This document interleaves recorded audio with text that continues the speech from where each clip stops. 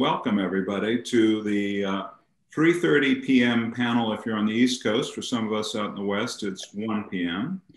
The art and technology of interviewing.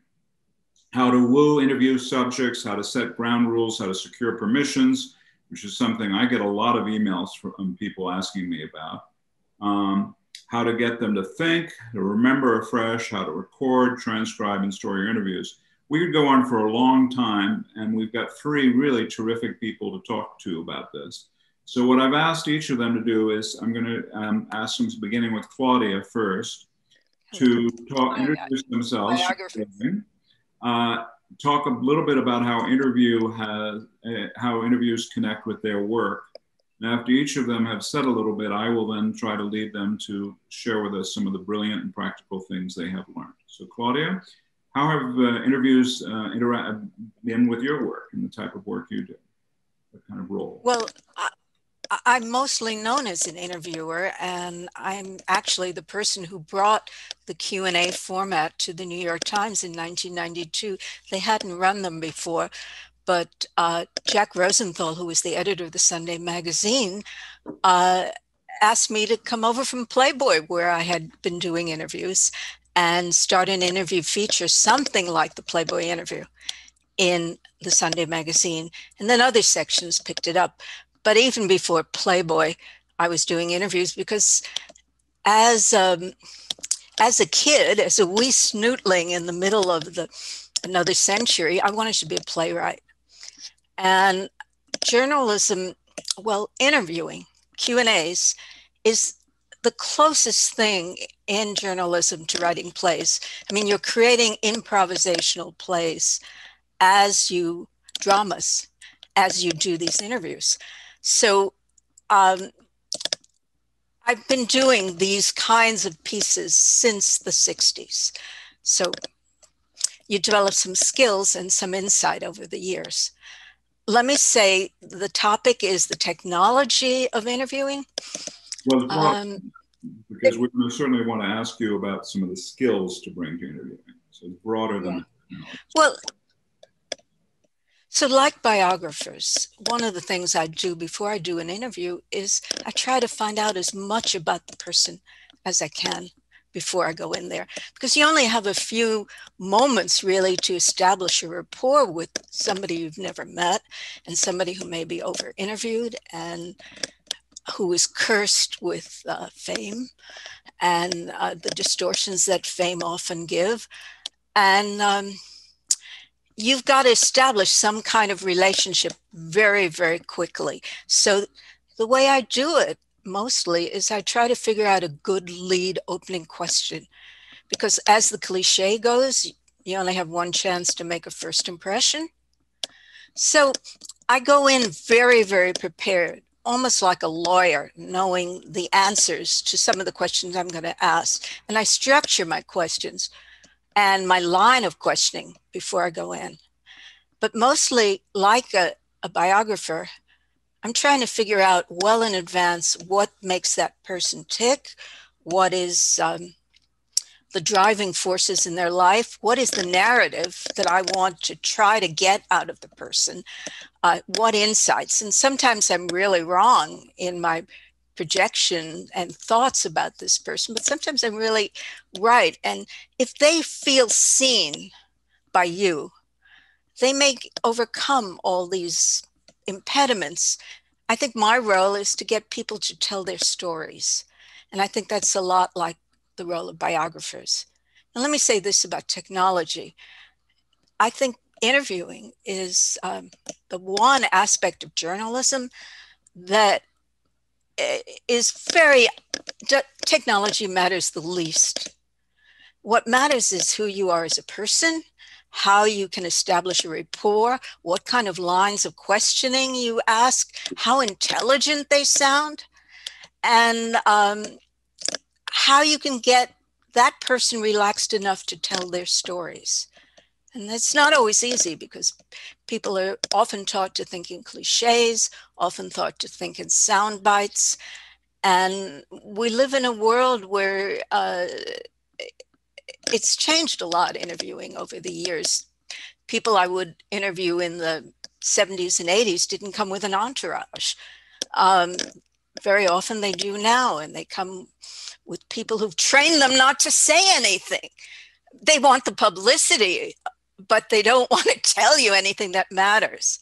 So I love what I do. I love learning about people and what makes them tick. I know that sounds like a cliche, but that's what I do. And I also love the fact that there's a degree of performance to this, that it's not just silently observing, being sort of that Joan Didion kind of figure that just sits on the sidelines and takes notes and sits there. I like being active and a part of the story. And we can talk more about what it is that I do. I've done 2 books on interviewing, and there you have also the guru of interviewing here, John Brady, whose textbooks I use in my classes at Columbia sometimes. But people think interviewing is easy. It's very hard. But it's both the same and different than what you guys do as biographers.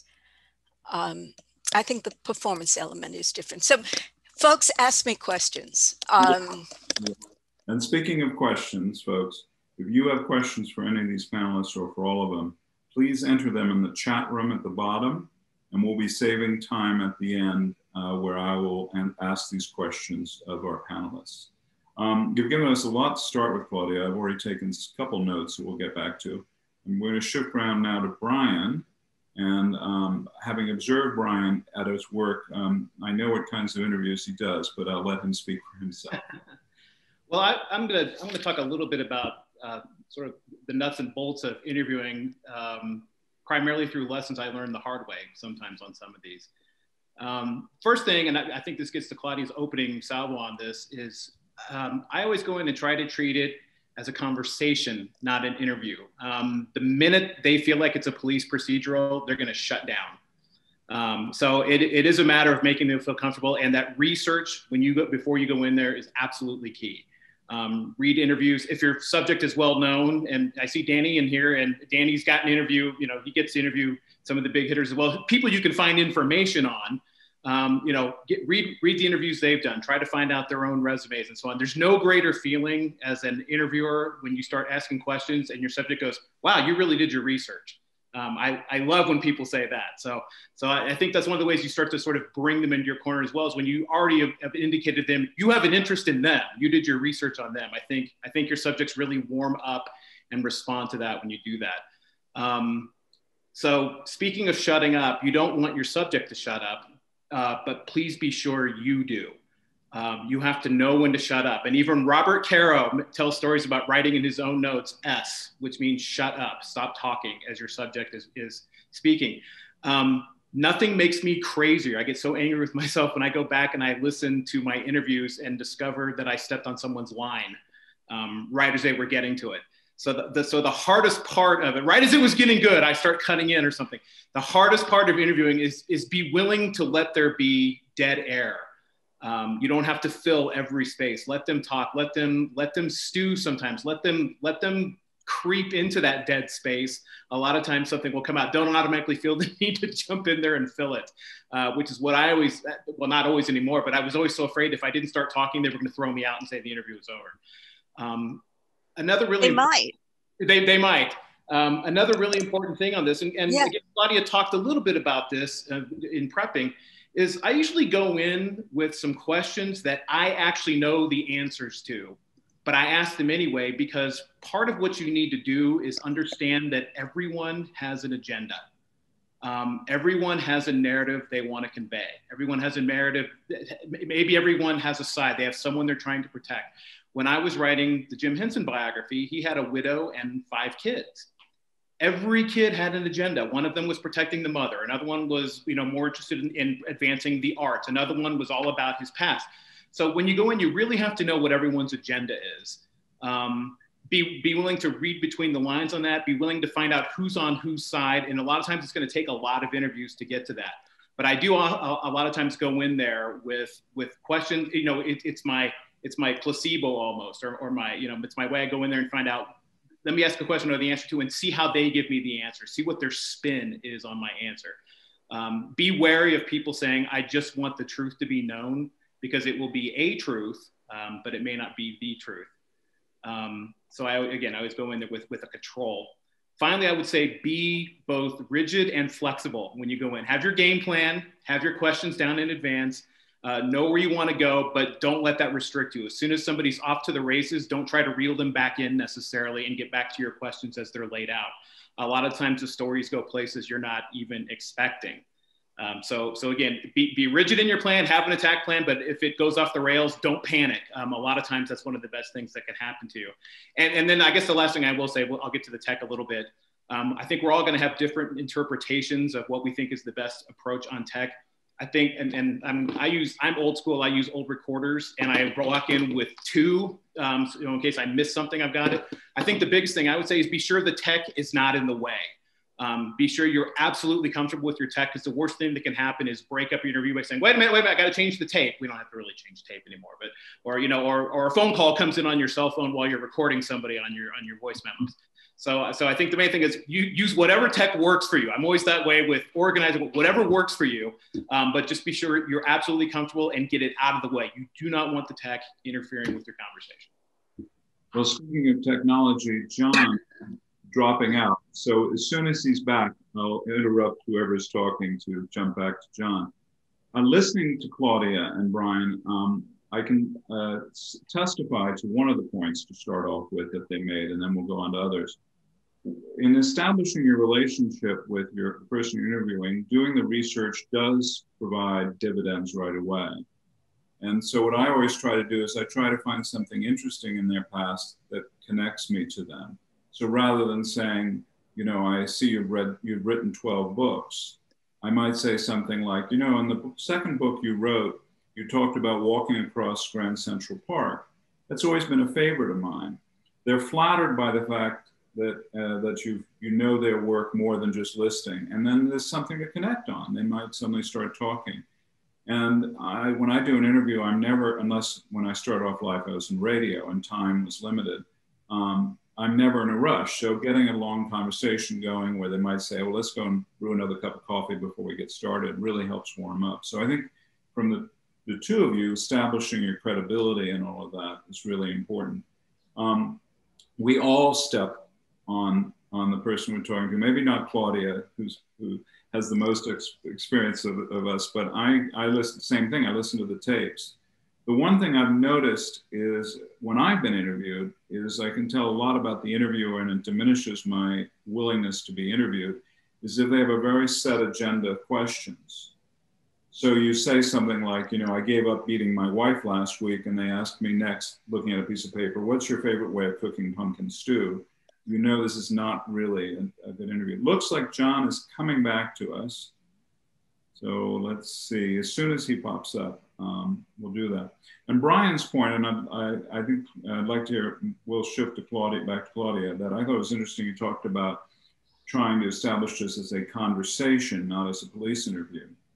Claudia, your Q&As, they knew that Q&As were going to appear, whereas my Q&As are not going to appear. Only maybe 2 quotes from that hour-long interview are going to be in the book. How did that change your way of interviewing? How did you, I don't quite. What I'm saying is when somebody was interviewed by you, Claudia, they knew basically the interview was going to appear, most of it. Well, they want the publicity in general. And I try not to interview people who don't want to be interviewed, who are reluctant. I certainly, when I was doing these interviews for the New York Times, and now I do them for the New York Review of Books, my feeling is you don't have to be in the New York Times or the New York Review of Books. If you don't want to be cooperative, if you don't want to sit down and have an exchange, if you just want the publicity, I don't want to be there. So I say no to people whose publicists have pitched me. I read a lot of previous interviews, and I'll say to publicists, can you send me some audio interviews? Because you can always tell from radio stuff whether or not these people can talk. We need words, we need storytelling. And if they are going to talk in sound bites, then, or if they're going to just tell us these set little patterns, then I don't want it. I don't want to be there. And I think that makes a big difference. You know, it's sort of like love. If you're not desperate, you get lots of it. And I'm not desperate. You want to have an interview in the New York Times, appear in the New York Times? Great, let's talk. Well, what Brian and probably but you got to be 50 of us run across is not that as the other problem, the person who does not want to be interviewed by us. That's often our dilemma. I mean, there's some interviews for the book I finished where it took me a year to finally persuade them to sit down and talk to me. And that's a common problem that I think, you know, you've got the New York Times and New York Review of Books as your reward. Brian, for instance, why don't you talk a little bit about some of the interviews you had a hard time getting and how did you get them? What tips would you give others of us? Well, so first of all, sometimes it's really hard because, for example, when I was writing about George Lucas, he's smart enough, I guess I want to say, to make anyone who ever worked for him sign a non-disclosure agreement. So, you know, it was really hard to find even somebody who had been a janitor that had worked for him who could talk on the record. That said, there were people I knew who knew him professionally who hadn't worked for him but had worked with him, who I actually had pretty good luck getting. I mean, it's a little, you know, déclassé, I guess, but I could direct message them on LinkedIn. I found people that way. LinkedIn is actually a pretty good resource for finding people that don't always necessarily think they're going to be found. And a lot of times I would send them a note and tell them I was going to, and the response I would get back would just be a phone number. They wouldn't say anything else. They would just send me a phone number, then I could call them and we could have our conversation either on or off the record. So you can find stuff, you could find sources in surprising places. But, you know, people who don't want to talk or can't talk, sometimes that's like looking through the bars of the cell that you're just never going to get to them. But a lot of times all it takes is one to break it open. You know, when people find out you've talked with a certain person on the record, that can open a whole lot of doors. You know, I talked, and this is one of the weird things about George Lucas. I talked with George Lucas's college roommate, who was actually the guy who directed the movie Grease. I talked with him for quite a long time, and I saw someone ask a question about doing it on Zoom. I did this back on Skype back in the day because I think he was in London at the time. But I talked with him for like 2 hours. And once I had him, I could at least go to people and say, I already talked with his old college roommate, and I talked with his first producer. I at least had some stuff in pocket. That makes some of those doors, if not open all the way, they creak open enough that sometimes they'll say, send me 5 questions and I'll answer them in writing. I'm not going to talk with you. But you can back in to some of these people that are hard to get. Some of them you're never going to get, and you just have to, you know, be okay with that. But other times, if you can get one big one or one that looks close enough to your subject, it opens a lot of doors for you to move in. Yeah. It helps to have a rabbi too. Sometimes I go and do, I get hard to get to people through people they know. Everybody is like 2 degrees of separation from anybody else anyway. And if you drill far enough, you can get somebody to reach them and then introduce you for them. I think the question is, how do we get hard to get people? Well, you just keep trying and you find different ways. It's a little like being a burglar trying open doors. I'm going to pause the conversation because John is back with us. Can you hear me? Before we lose you, we want to get some of your wisdom. But is the audio okay? The audio is fine and you look terrific. I'll speak quickly. I have been bouncing here and I have no idea. I have my tech assistant, also known as my daughter Tess, in the room. And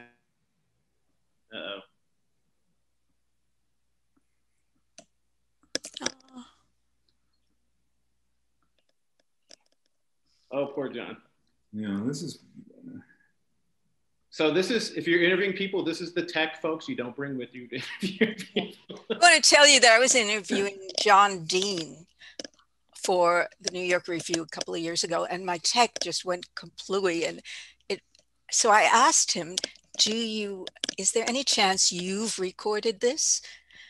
And there I am asking Watergate John Dean if he was surreptitiously reporting. And he said, absolutely not. That's immoral. I'd never do that. We have some new friends at Play. And I said, but I really wish you had.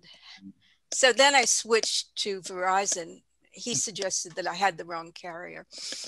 Kitty Kelly tells a great story about almost getting, I can't remember who she was interviewing. Jamie, you might know this, she almost had the goods she thought on Hoffa, and she always brought a cameraman with her, and her cameraman got so excited that the question was going to get answered. He plopped down on the couch next to the guy and all of a sudden brought him back into the moment and ruined Kitty's rhythm. And he never answered the question. All of a sudden he realized he was about to give up the goods and stopped. So when you talk about entourages, Claudia, sometimes it's your own entourage that can get in your way as well. Ooh, well, so you want to do the interview in a room where it's only you and the source. You want to clear the entourage as much as you can, including your own. Great questions, and I just wanted the questioners to know that I'm watching the clock so I can get your questions answered. Some of them are things that we are answering on the way. But I do want to focus a little more on getting that interview that is hard to get, and share, as a former journalist, one of the things I've done is, you interview as many people as you can, which of course builds interest among the one that's not being interviewed. Let's say the 5 members of a family. Oh, John, you're back? I'm going to speak very quickly. Okay, give us some words of wisdom, John. Nope. There you go. I'm an old journalist and editor who's become a biographer along the way. And I have found that the best way to arrive at a source, a subject, it's best if your subject is dead. If your subject is still among the, as I say, on the right side of the grass, it can be an elusive search and it might be unsatisfactory or unsuccessful. I did a biography of Lee Atwater. Is the audio coming through? I'm not sure. Yep, you're going. I did a biography of Lee Atwater in the late 90s that I'm now revisiting and revising and updating. Very topical, trendy, we think. The Atwater had a method of dealing with the press, the media. When someone wanted to do a story about him, he would give them 10 or 12 names and say, before we sit down and have a real conversation, he said with a Southern drawl, he said, talk to these people. They know me. They know me. And then, of course, the writer would make the rounds and talk to all the people who would report in to Lee. So that by the time the journalist sat down with Lee, there was probably more. Oh my God, cliffhanger. That was a cliffhanger.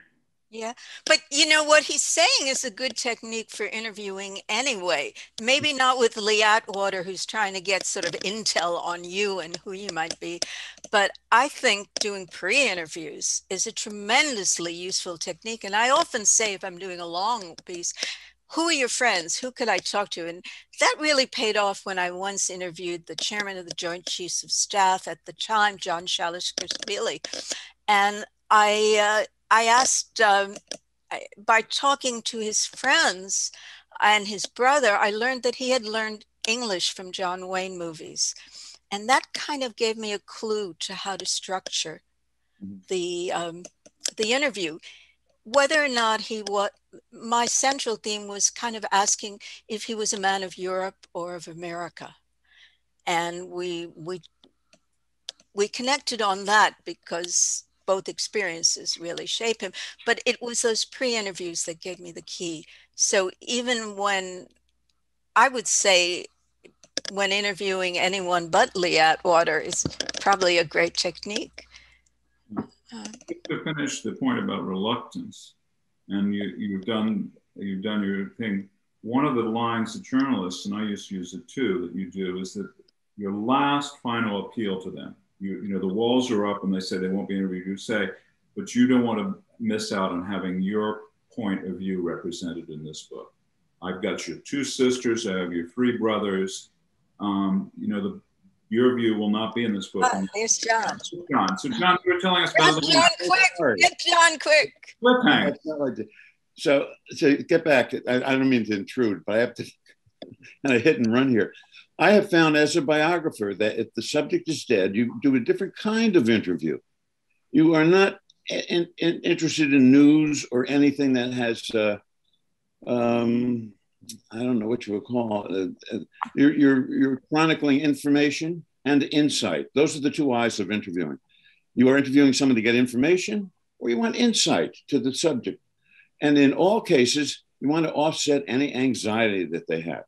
When I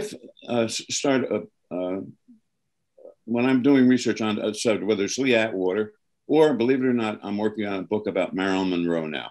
Has there been a book about Marilyn? I don't know. This could be groundbreaking, I realize.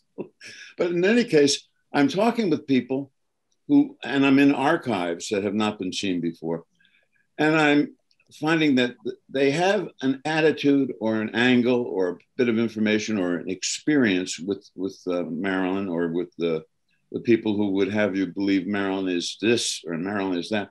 There's so much distortion that you have to work through that I tell them, well, first of all, this is what I'm doing.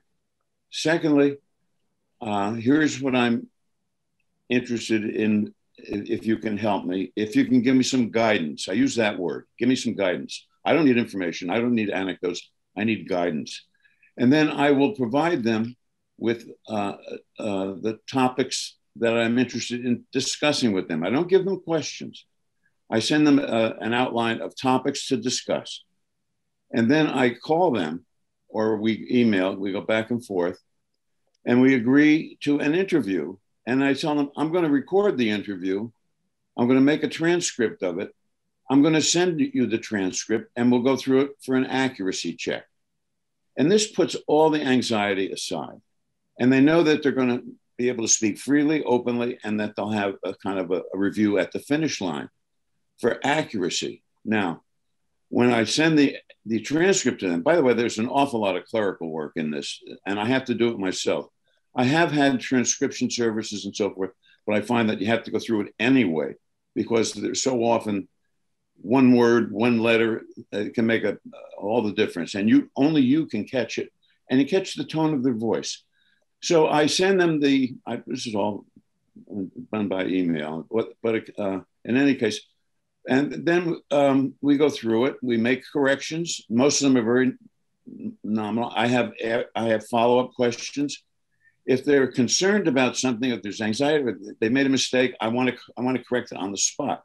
This is not to get PR type answers. This is to get accurate, informative, get accurate information that becomes a document.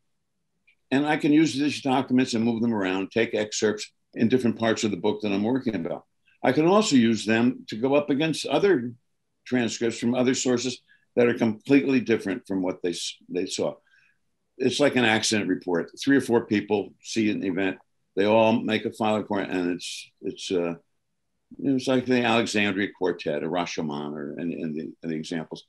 So you have to do some refereeing, and you know who the good sources, the reliable sources are after a while. A lot of them are not reliable. A lot of them have been telling stories that are a little bit pat and get a little bit more embroidered over the years. So this is my approach under these circumstances in these times. For the Atwater book, I did over 200 interviews, but I did them only in a period immediately after his death, while the information was fresh and reasonably current. Accurate, who knows? You're dealing with politics, and it's like dealing with anybody in entertainment. Publicity, promotion, bullshit. It's all part of the process. Hard to separate fact from fiction. And some of these people believe the fictions that they have been telling. Mm-hmm. So they do it with sincerity. Thank God for the word allegedly. I mean, we have ways of couching information that is there's no way to be sure that what you have is accurate. But the search continues. The search continues. I try to focus on conflict areas, on meaningful events in the person's life. I have found that you have to make it clear to the subject that you have done your homework, that you know a lot about the subject before you even begin. Claudia says the first question, same thing. When I did an interview with William Goldman, the screenwriter, my first question to him, because he was very elusive, he did not want to do the interview. I found out later he doesn't do book signing.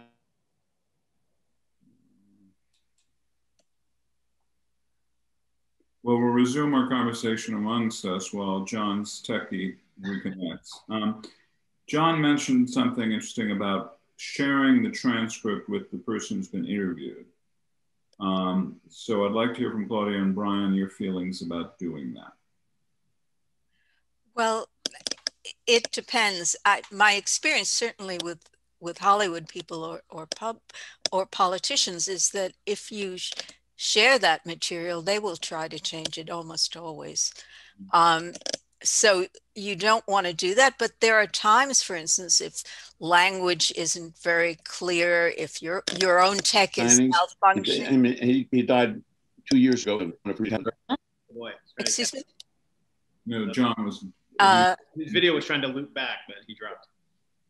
At any rate, to finish the point, the question was, do you show your transcript or your manuscript? In general, I would say no, but there are times when you need to for accuracy.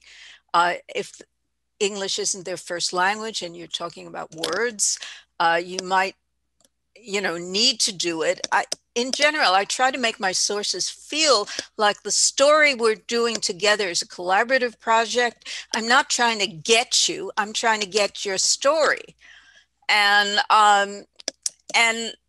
that it's a cooperative venture, but I think giving people manuscripts or transcripts, it's fraught with problems.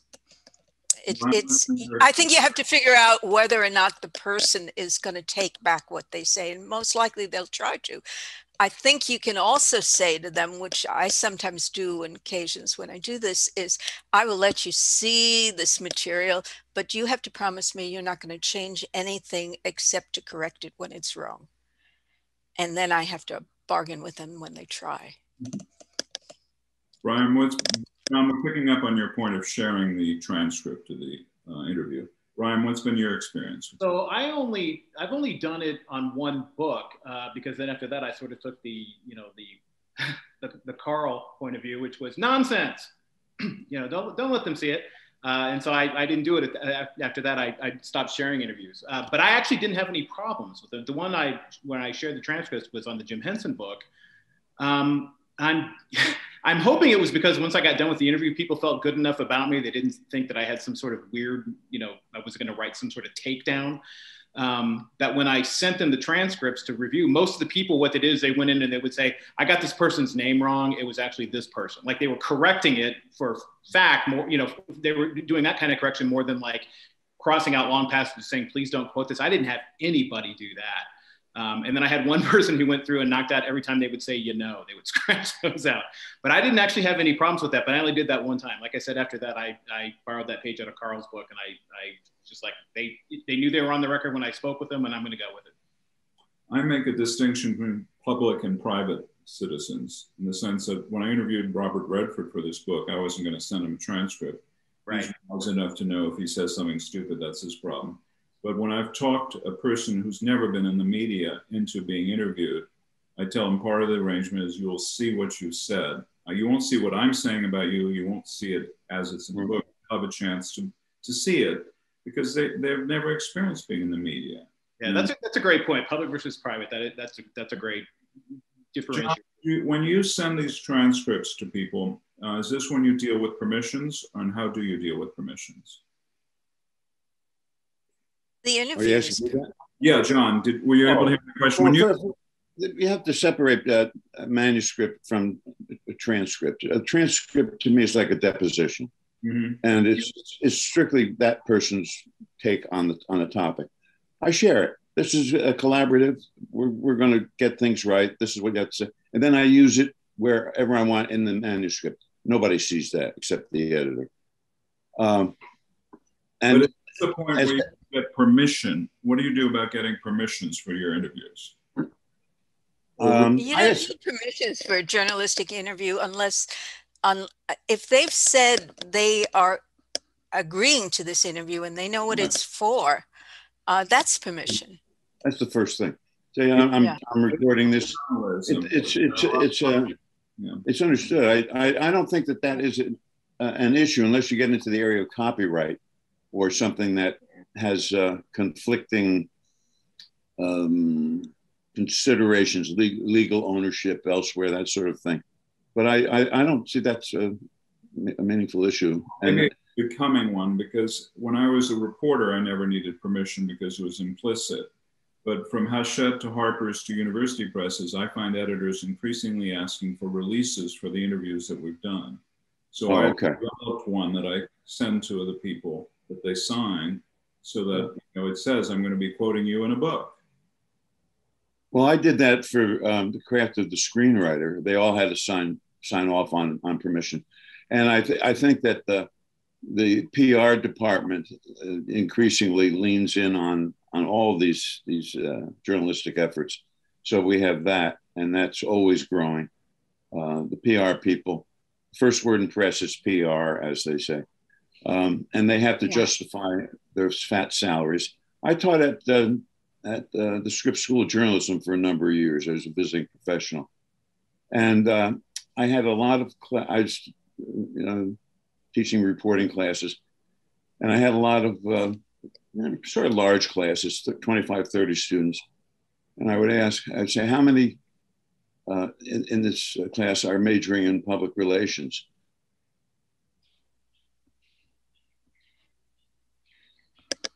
An answer came there, none. I think we can stipulate that public relations people are very often the bane of the universe, and go on from there. I mean, they don't help the process, even when you mean well. There are some people who are helpful. I want to talk about one time that I do show my sources the material, and that is when I'm interviewing PhD Nobel laureate physicists, and I really don't understand some of the science that they're talking about.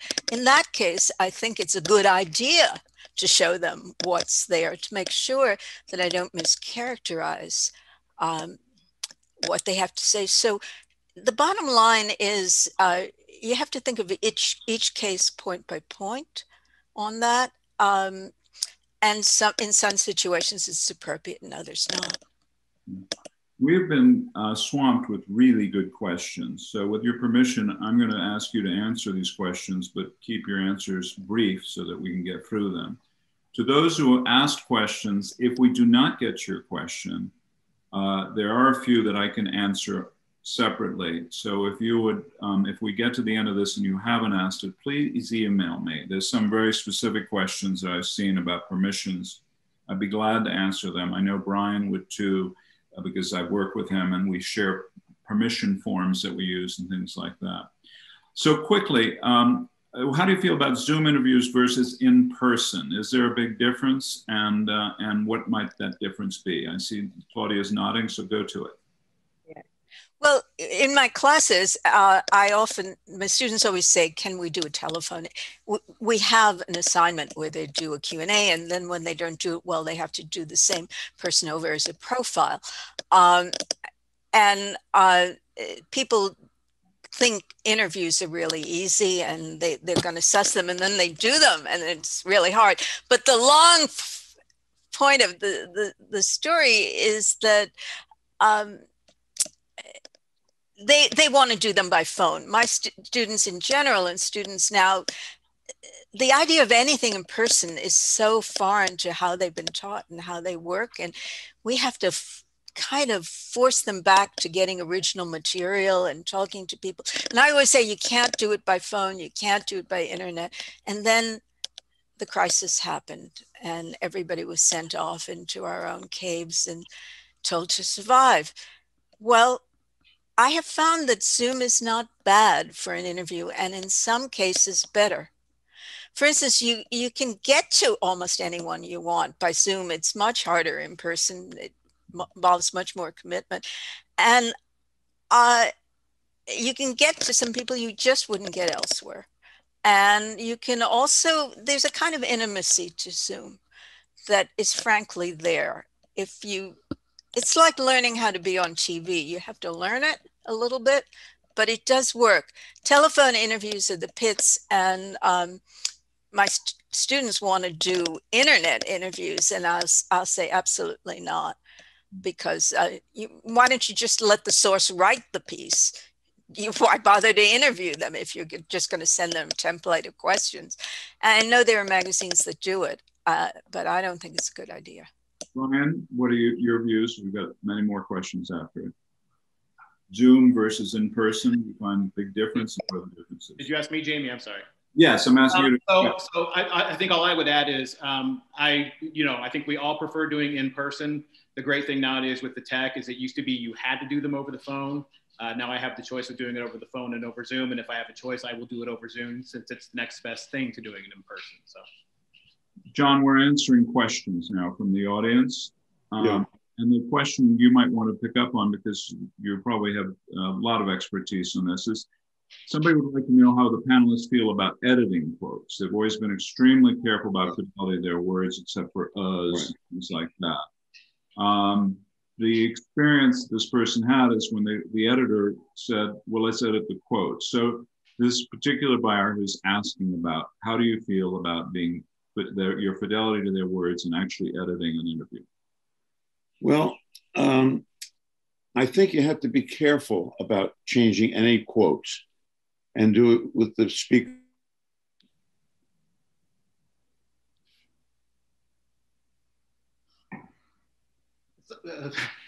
Let me jump in for real quick until we get John back. I was actually having this, and I think I saw Ray Boomhauer in here. I think we were having a conversation about this on Twitter one day, because I'll be generous about, especially when I hear myself talk, I am the king of saying like. I'll say, well, and I was like, and this guy was like, and then he was all, I tend to clutter my own stuff with garbage, so I can be very forgiving in keeping things clarified, for clarity, editing out sort of the verbal clutter. Now, you do have to remember the context is king in these sorts of things. If someone's trying to tell you, there can be. Go ahead.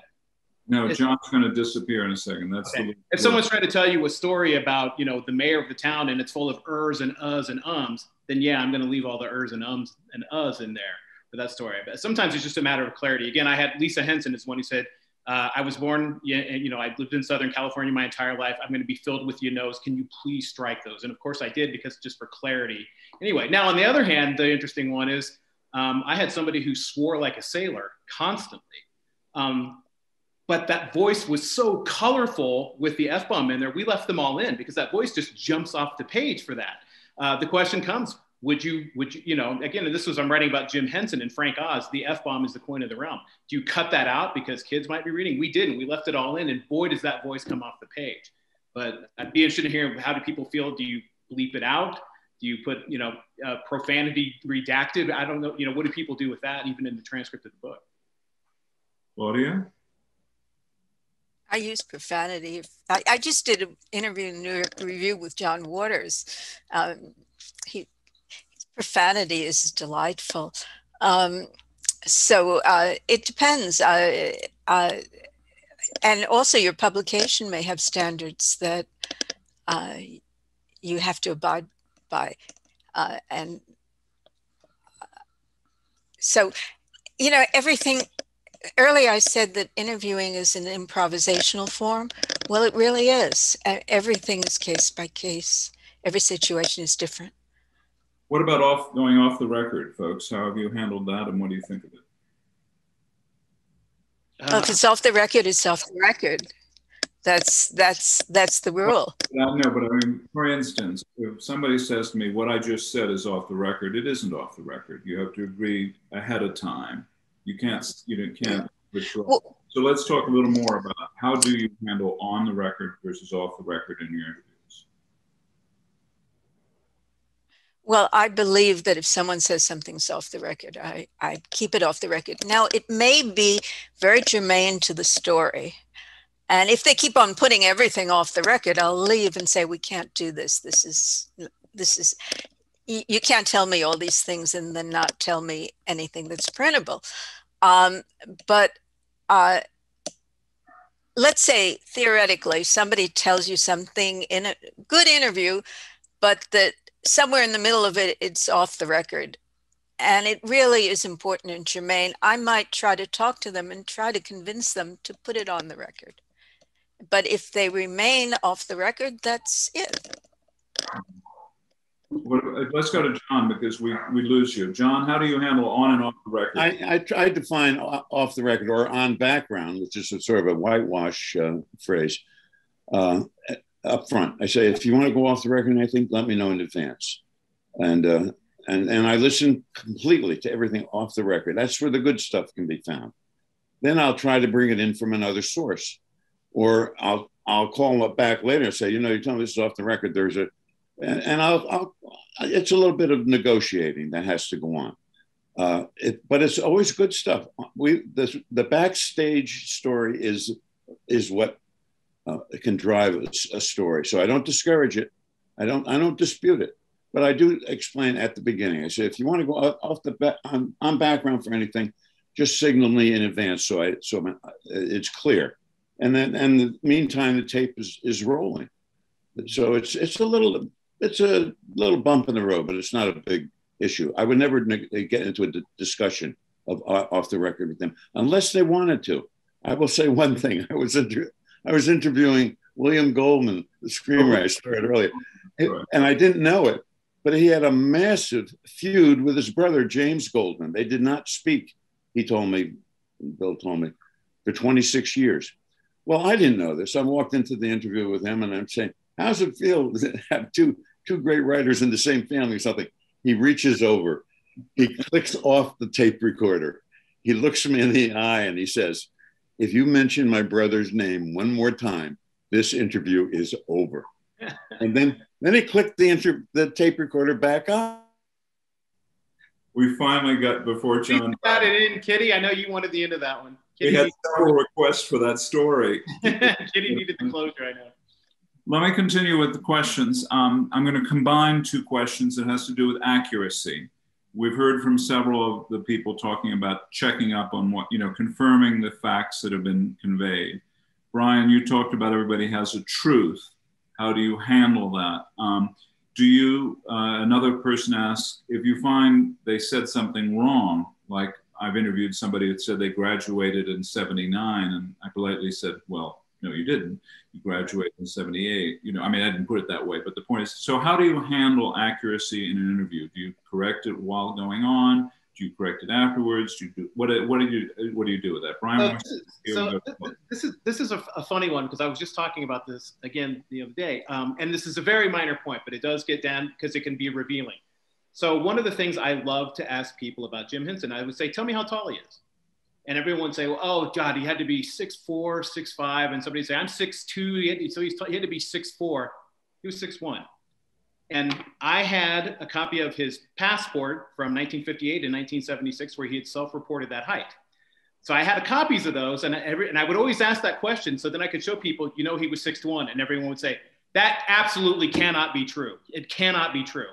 And I would show them his passport. I tell that because there's the advantage of doing your research in advance, and then when you get a wrong answer, you can actually, you can use that to your advantage, because what I thought was fascinating is it's trust but verify, in the sense that I verified that they were wrong, but I had a trust that there was something else going on there. And what was happening is he had a presence. He was tall and lanky, but he had this presence. He was larger than life to them. They all thought he was so much bigger than he actually was, which I thought was fascinating. So sometimes those mistakes can lead you to something larger about your subject. Claudia, how do you handle accuracy? Well, I try to make sure that I'm accurate in my questions, but sometimes people will correct you and you'll find something very interesting that the correction includes. But there are situations where people are trying to use the interview to slander other people or to settle scores. And you have to be careful about that and make sure that what you're doing isn't being used that way. And sometimes I've had to follow up with more investigation, and sometimes I've had to drop using, I remember one very important Playboy interview that I did. And the Playboy interviews involve investing a lot of time and a lot of effort. And I went to California to interview a movie star whose name I won't say here.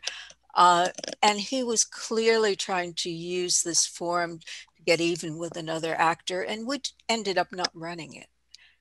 I ended up saying that I did not feel comfortable with this, and I would not feel comfortable if this went on over my name. So it didn't run. And, you know, it cost me a lot. I mean, I got a kill fee for my work, but I didn't get the credit or the time invested. It wasn't, but I certainly didn't want to be party to anything like that. Just to keep us all abreast, I have 7 minutes to the top of the hour, which is when our session will end, but everybody should know that the session will remain open for all of the participants to talk amongst themselves. Michael Gately suggested that if you do that, you may want to use the raise your hand method to share these things you're saying. Again, I'm trying to mirror the questions I'm getting, and I think we need to have a little more conversation about the notion of permissions, because we're getting different comments. Several people have run into the publisher demanding releases from interview subjects. An academic says that since a lot of them go through IRBs, they don't. So what I'd like to ask each of you is, in your experience, when you're doing an interview for use in publication at some point, do you use a release with the subject? When do you bring it up? Do you do it afterwards? Do you do it before? For instance, one of the things I do was, if it's going to be certain interviews, I sometimes start the tape recorder and I say, I'm Jamie McGrath Morris. I'm sitting down with Brian J. Jones on May 12th, or whatever today is, 15th, to do an interview for my forthcoming book on great chefs of Corrales. And then we begin. That way I have it also on tape. So anyway, maybe I'm overly cautious, but let's hear from both of you. What do you do about permissions and releases? Well, I mean, I only ever use them on one book. Like I said, after that one, I did do it, and my publisher didn't even ask for them. Now, I'm not with an academic press, and I know the standards are slightly different, but I was not even asked for them. With the Jim Henson biography, I did it more out of a courtesy, and again, partly because I was in that sort of nether world where it was straddling the line between famous and not famous, Jamie, that you talked about a little bit. Some of them, you know, were known and not, but so I think there was a comfort level if I would say, and I usually did it at the beginning. I would say, you know, and when I'm done, of course, and I will have this transcribed and you'll receive a copy of that and with an approval sheet. And most of them were like, oh, okay, well, yeah, that's fine. So it didn't really ever become an issue. I only had to wait on one of them, and I think it was just because they were busy. I mean, they actually just sent it back to me, and it was Sinatra told me not to name drop, but it was Frank Oz, and he actually sent me a card of his and said from the desk of Frank Oz, and he wrote, "Here you go, Frank," and I actually framed that card and hung it up. But he was the last one, but he didn't strike anything. I mean, he just, you know, he signed off of it and sent it back. So it was never really an issue with me. So like I said, I did it on that book, and I've done 2 more since then, and I've never gone back to using clearances since then. John, we're talking about permissions and releases because we've had quite a few questions about them. So the question I asked the panelists is, have you used releases or permissions or whatever you want to call them? Do you do it at the beginning? Do you do it at the end? And what are some of the terms? Well, when you're doing a biography, you do it at the beginning of key interview, key sources. You may have to do some backtracking, and this is usually steered along by the legal department and in the vetting process. So there's not a lot of decision making along the way. It's somewhat situational. I think, as I said earlier, most interviews with sort of normal people, not celebrities or people who are protective of an image, it's just an understanding at the start, and it carries through.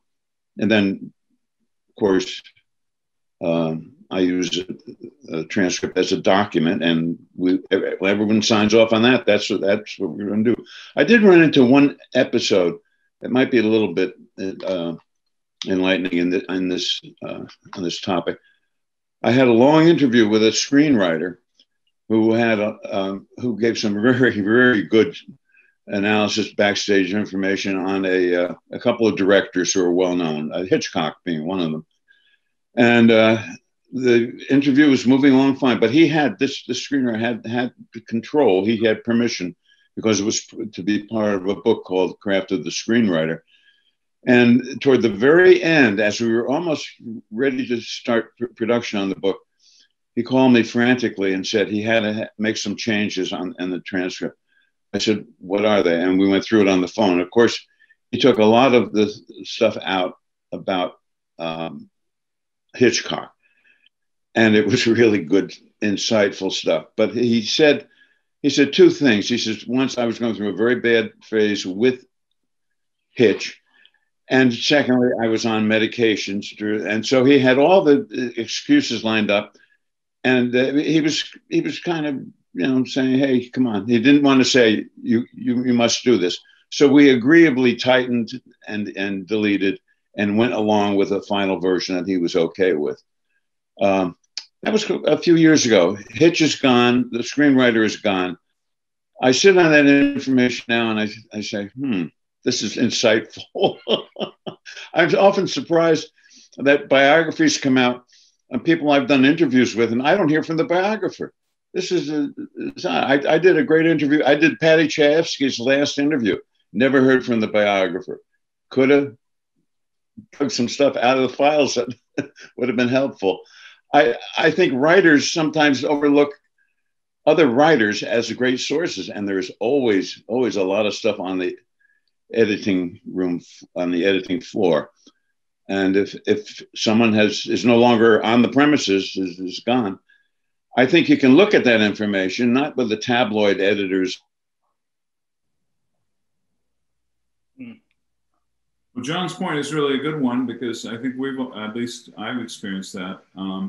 Writers are often not called on, but they have a lot of stuff on the cutting room floor. In the case of one book I wrote, a previous biographer had donated all his files to a library, and I found them useful. Well, I had that problem too, Jamie, real quick, with when I was writing about Dr. Seuss. Some of the archival material had been embargoed, not the right word, but they weren't giving it to me. I got in touch with another Seuss biographer who was like, I took great notes on that when I was in the archives. I'm happy to send them to you, and sent me scans of all his notes that he'd taken off of this material in the archives. So yeah, lean on each other, biographers, because you'll be surprised what we all have. And as we all know, we love to share research for the most part. So. Yeah. And so, if you have an instant secondary figure coming through your biography and you read a biography about that, I'd pull up the writer. They often have wonderful insights to share. We've got 60 seconds left. We're coming to the end. So I'm going to ask Claudia and Brian for one single useful tip. If you had only one thing to say to somebody before they went off to do an interview, what would that be? The thing that makes an interview successful, unlike other kinds of journalism, is you front loaded. So the most important part of it is what you do before you ever enter the room. And that's what I tell my students, and that's what I would share with you. Come in fully prepared, and be prepared to move off your preparation, because you might be wrong. And you might be astonished. That's what you're looking for. So I'm seeing some of the questions are saying, how do you find out what the truth is, and what are all the, you have the agendas everybody has that you're trying to figure out what the truth is. I think my one bit of advice, and this encompasses everything we talked about, preparation and so on, but I would say trust your instincts. You go in prepared. You've done your homework. You know your subject. You know a lot about the people you're talking to. You've probably been talking with other people. You know your subject probably as well as anybody by a certain point. So when you go in there, trust your instinct and don't be afraid to roll with it. And as Claudia's saying, let it go off the rails and go with them sometimes. But just trust your instinct. If something sounds wrong to you, it might be. You've got the information, so trust your instincts. These are great suggestions. There are several questions that did not get answered.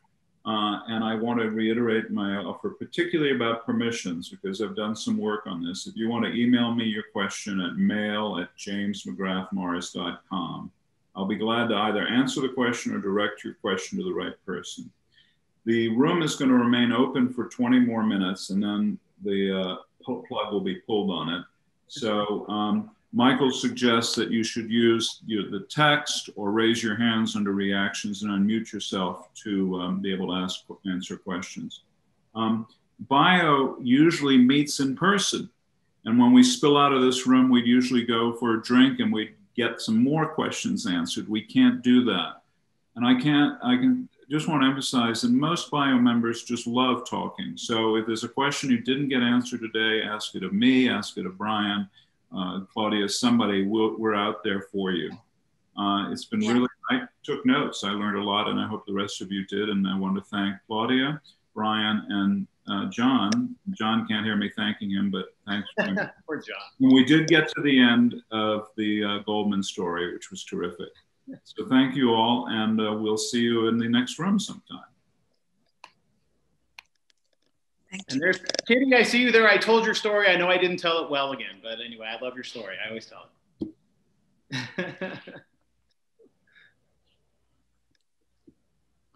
So does anyone have any questions? Yeah, I wanted to ask a question. My name is Beverly. Hello. Thank you for the great panel.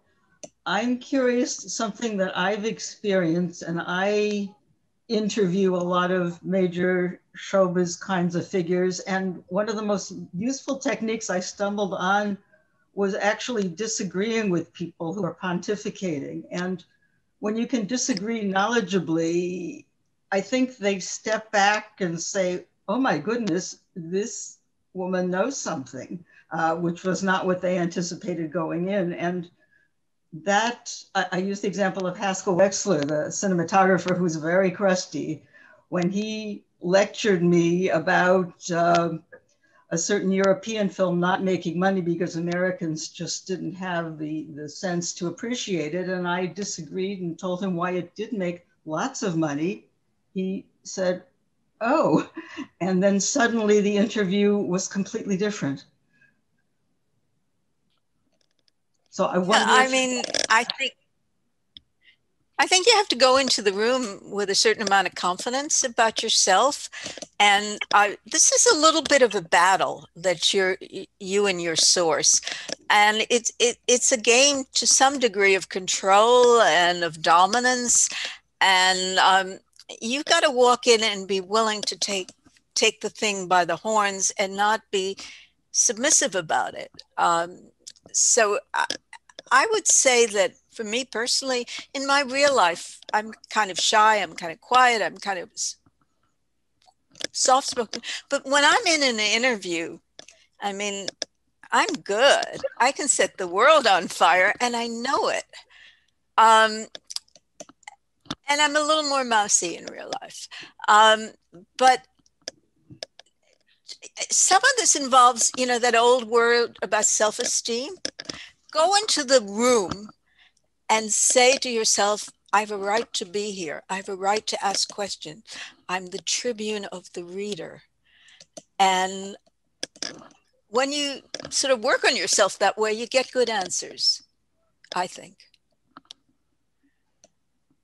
Even better, Beverly, too, is if you can find somebody that they trust and love who disagrees with them, you can be like, well, that's not what Roger said. And let me tell you what Roger said. I mean, then it's not. Then you can disagree with them without being disagreeable because you're just quoting one of their friends back to them. Those are always that's the low-hanging fruit you long for.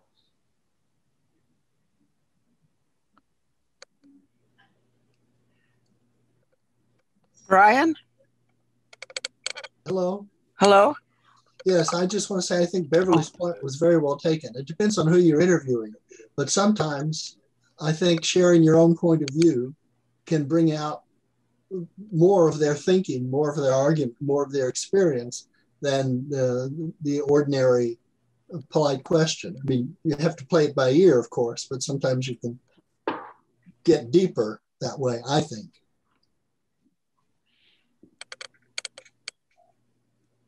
I was going to say, Jamie, you're muted, but I'd let you take that. have barking dogs in this building. I think James's point is a good one because it goes back to what Claudia and Brian were both saying about developing a relationship that bridges the gap. And, you know, look at two parents sitting in a park and they suddenly talk about a problem one of their children has. There's an instant bond. So sometimes in an interview, there's an opportunity where, you know, somebody says something like, that was the year my kid flunked out of school. If you nod or say, oh, I know what that's like, you get a connection. And I think, James, your point's very good. The problem is that, and I think probably more for Claudia, is if you interview really famous people, they're used to every kind of ploy. They do an interview every 5 minutes. It's very hard, I find, to disarm them and connect.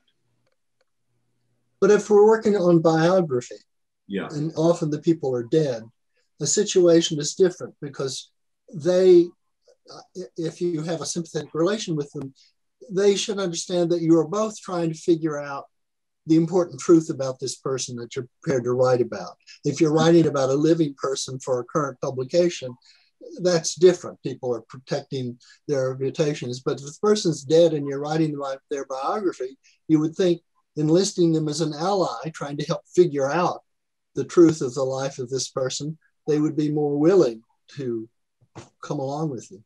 No. Depends. I think what one of the panelists was saying is, I think James, Brian was saying is that whose truth? I mean, people have a lot of different objectives, even about the dead. And we were talking about Bob Caro. I mean, Bob Caro has had to deal with people who want to really protect the reputation of Lyndon Johnson in areas when the truth is somewhat different. And his job is to get it. And that's why he's special, because he's so persistent and he doesn't stop. He's terrier-like. I say this as the owner of a Cairn Terrier. And that's, he's slow, he's persistent, he gets his jaws into the pants legs of his subjects and he gets the material. So, you know, I think there are many ways to skin a mule, as the phrase goes. And you just keep at it till you get something like what feels like the truth.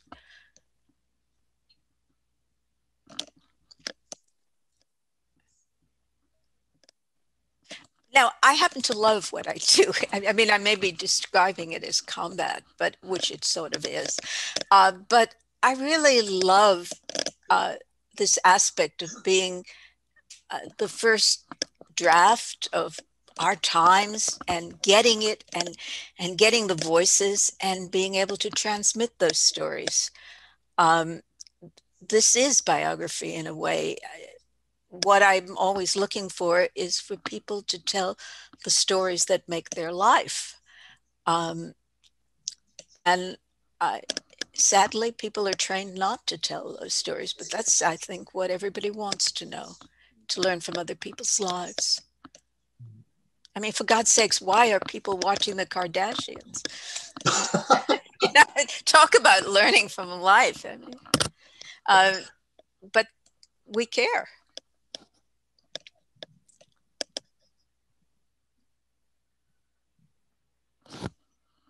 I see an interesting question I'd like to hear the panelists respond to. They say, what happens when you run into an interview subject who thinks they own the story that you're trying to get?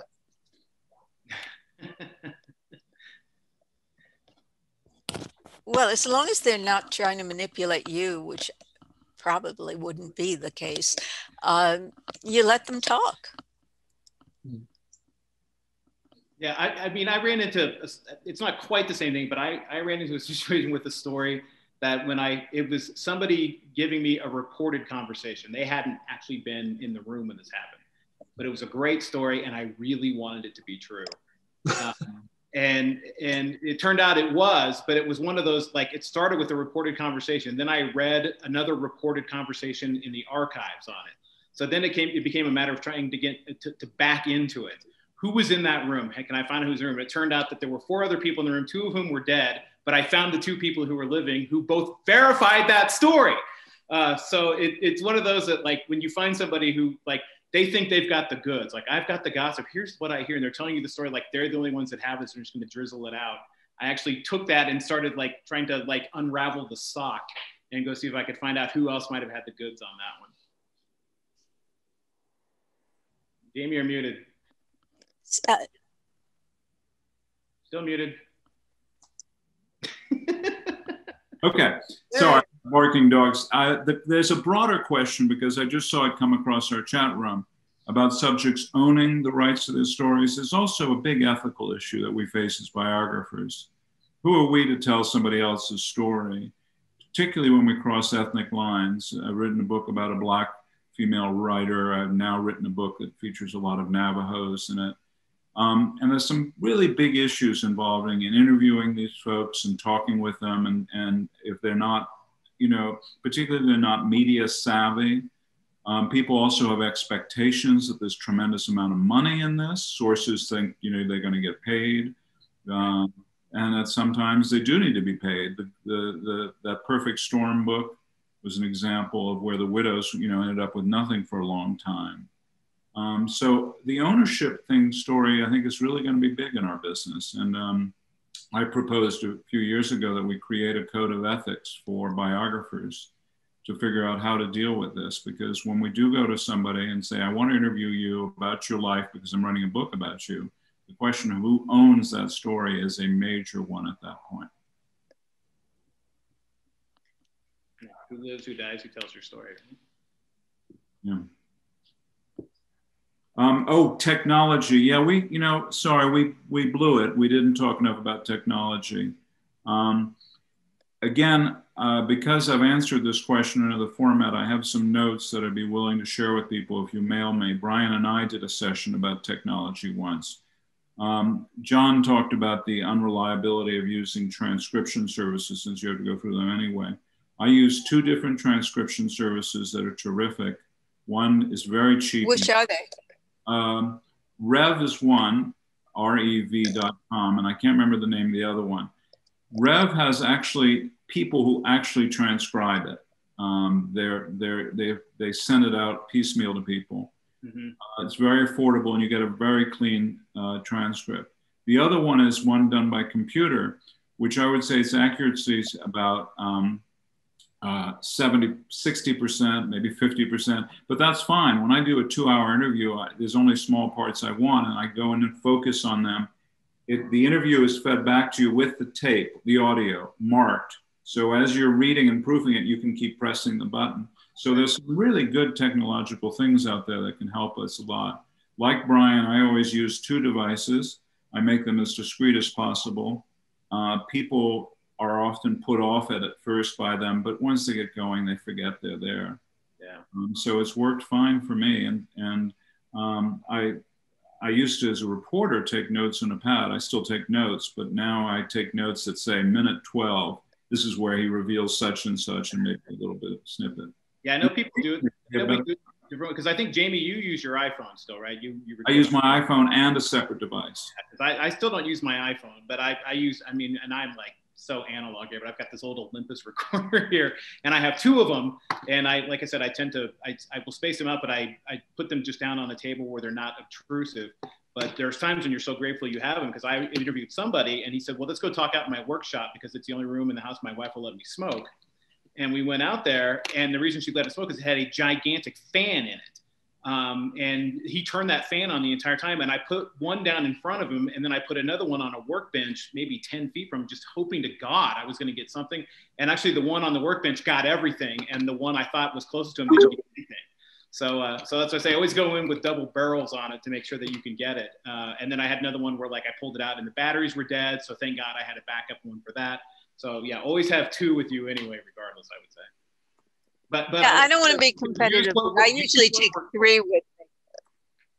Say it again. Yeah. I usually take 3 because it's just unreliable, and you never get a second chance. When you try to do the interviews over, it's never as good. Yeah. On the other hand, I've done interviews and the technology failed, and it wasn't such a great interview, and then I had a good excuse to go back. So sometimes it can But work you have for to look you. at NASA because their rule is free things of redundancy. I use a company called Production Transcripts that I just shoot my audio to, and they're not that expensive either, because what they told me when I first found them was they're like, well, we don't transcribe. It's not going to be legally acceptable. And I was like, well, I don't care. It's not going to be played in a courtroom. There's a different standard for transcribing if it's going to actually be used in a court of law, as opposed to just you needing it. And you know, there'll be a lot of times in their transcript where it'll say like unintelligible, or they'll get a name wrong, and it's kind of amusing. But because you've got the original, you can at least go back and find that part of your interview and find out what was going on there and here. So I use them because they were really inexpensive and really accurate for the most part. Excellent point. Do stay clear of the transcription services that do legal work because they're very expensive. These are not. I also use the transcription service once. I have an app on my phone from rev.com. And I was driving, and those of you who have been out to New Mexico know our distances are long, and I was driving through the Navajo Nation. And I was dictating notes to myself.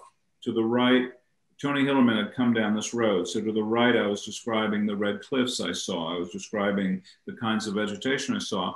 I pressed a button, and an hour later, I had all my notes printed up for me. And it was wonderful when I wrote that scene. You know, I wasn't trying to pull over and write little things. So you can use the transcription services in a number of ways.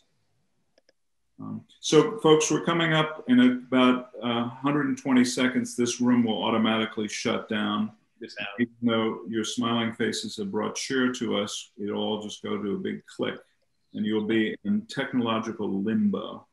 So if you've got one more question for Claudia, Brian, or me, shoot it up right now, or else this will be the end.